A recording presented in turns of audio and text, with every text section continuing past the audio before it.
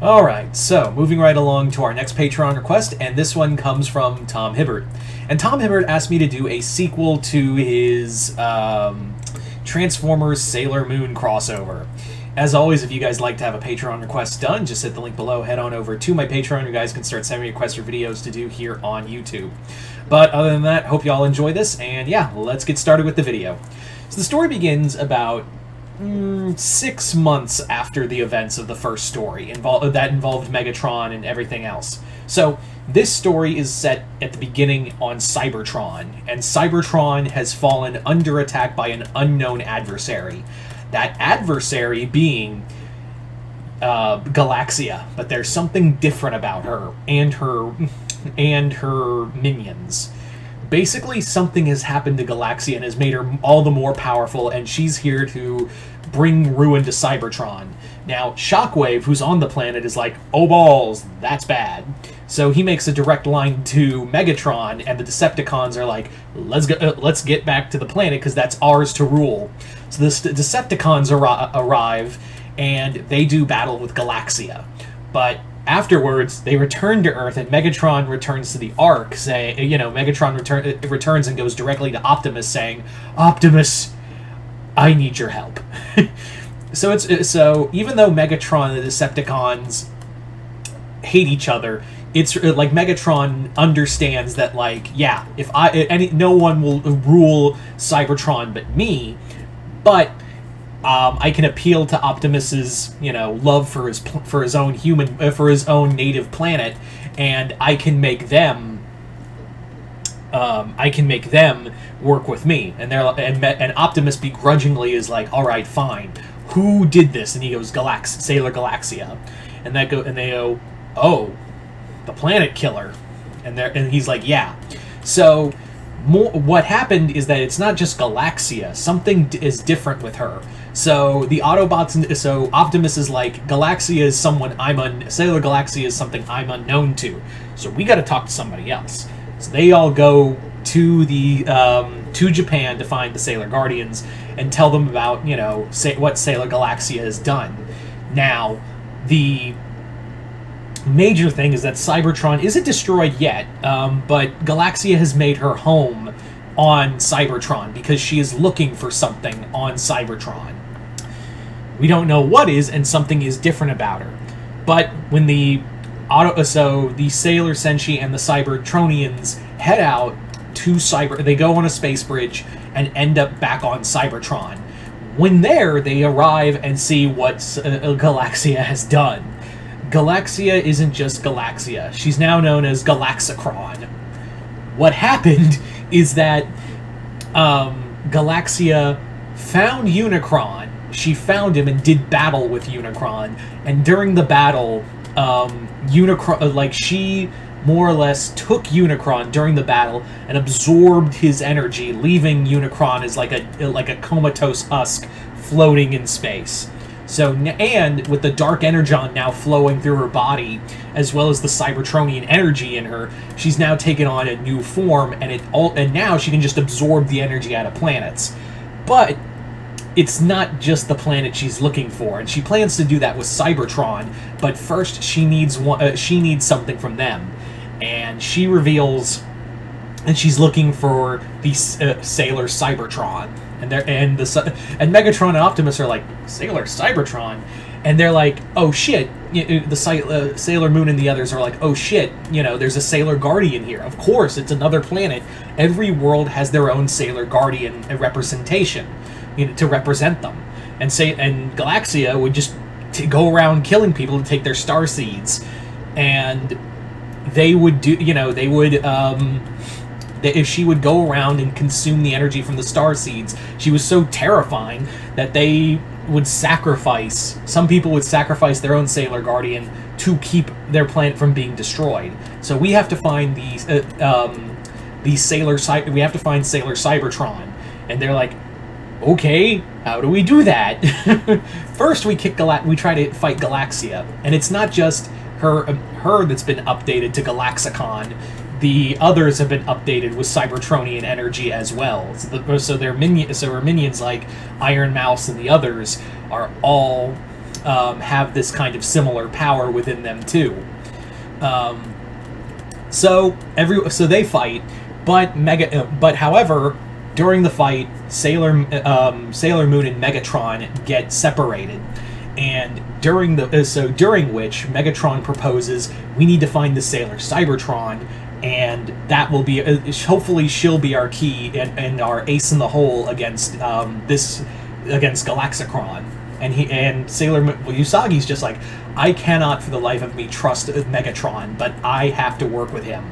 So Megatron and Usagi agree to unite and find Sailor Cybertron.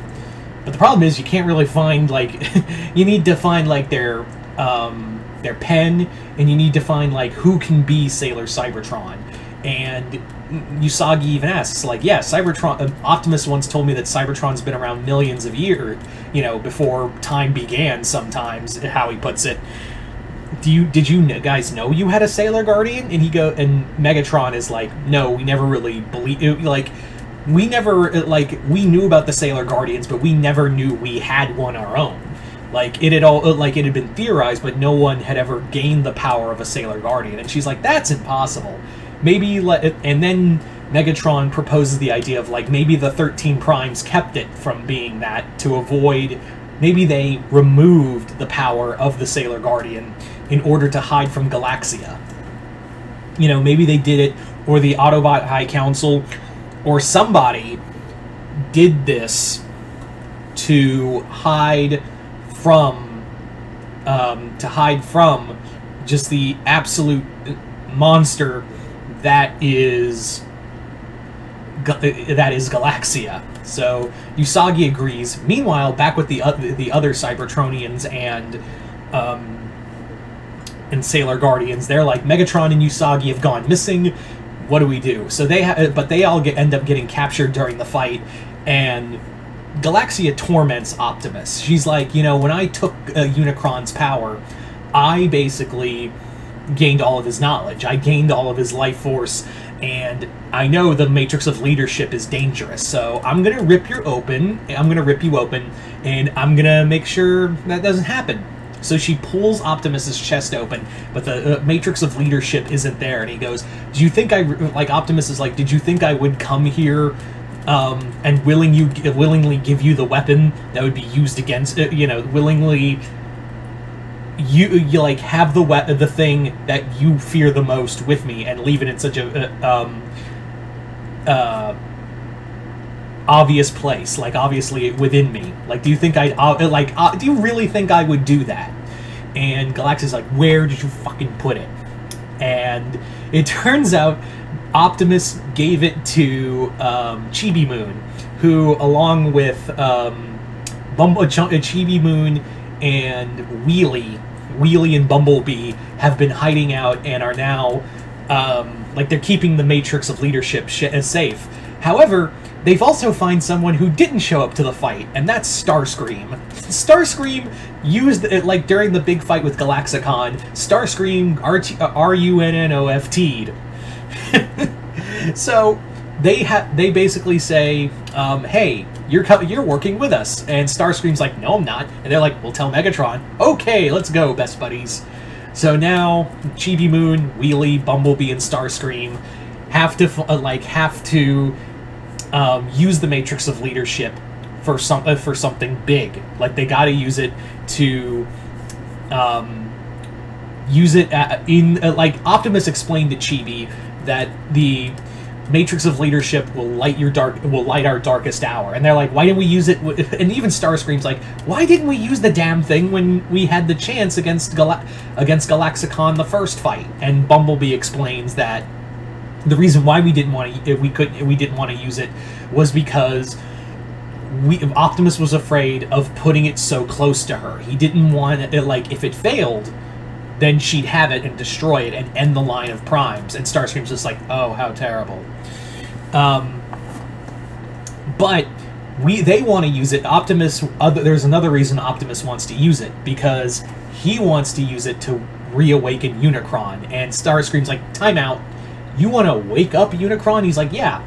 Like, Galaxia didn't kill Unicron. She just took his energy.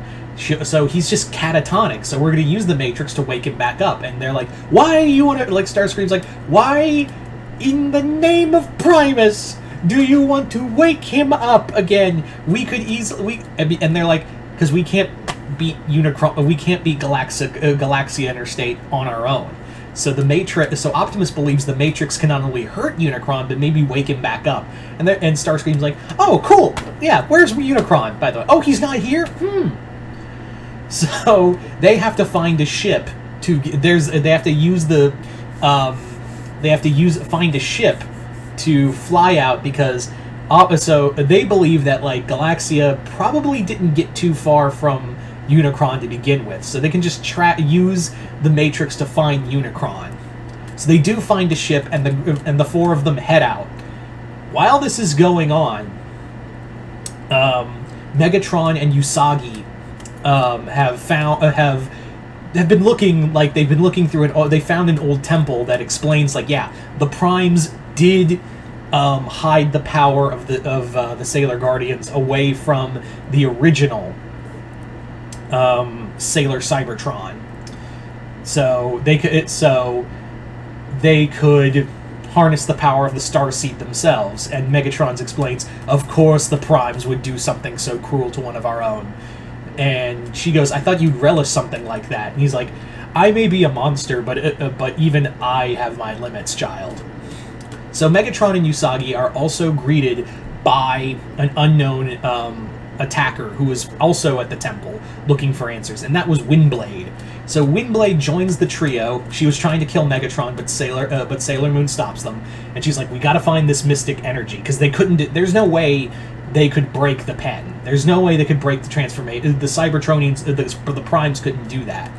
So the three of them go through the temple until they eventually find it, and Megatron's like, thank you, gonna take that. And Windblade and Usagi are like, what the hell are you doing? He's like, I'm going to give this to Galaxicron to spare Cybertron so I may rule it.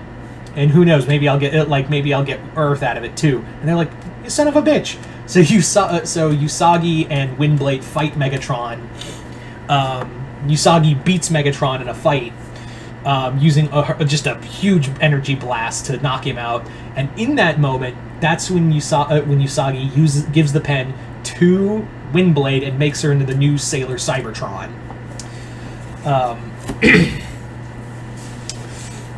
So now, as Sailor Cybertron, they fly back, but Usagi's like, "Are you gonna behave now, Megatron?" And he begrudgingly goes, "Perhaps I've made an error in my judgment. Allow me to correct it in helping you." And she goes, "That's what I thought, asshole." So they leave. While this is, so back with Chibi and her allies, Chibi and them find Unicron, and she uses the Matrix to wake him back up. And Unicron is like weak, and he's weak because he's lost all of his power, but now he's awakened. So they're like, "Hey, you want some revenge?" And he goes, "I will spare your planet for now if I can get my hands on that monster." So they all fly back, and this is where everything collides, because now Galaxicron battles the remnants of these forces. It's like, yeah, Sailor Cybertron, and Usagi shows up flying on top of Starscream, and she's like, Windblade, Sailor Cybertron, catch! Grabs the Matrix of Leadership, and Usagi just with Windblade blast a huge amount of energy through the Matrix of Leadership and burn all of Unicron's like dark energon out of her, out of Galaxia. And Galaxia is just left weakened and beaten. She's like, "You think you can beat me? I'm still Galaxia." And that's when Unicron shows up and is like, "No, you are not Galaxia. You are nothing more than my plaything for the next 100 years. So he beams Galaxia and her servants into him, and is like, "I'm going to torture them for a couple 100 years or more. You guys can have your planet for now. I'm going to feed on other worlds and get my strength back. But in the meantime, I'm gonna have my fun with Galaxia." So by the end of it, Windblade becomes the Sailor Guardian of Cybertron, everyone's all happy and everyone departs, all the more united through friendship and shit.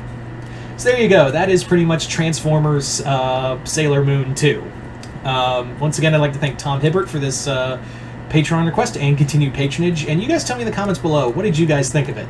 Just comment below, let me know. Other than that, hope you all enjoyed this. I'm Mr. Multiverse. I'll see you next time in the Multiverse.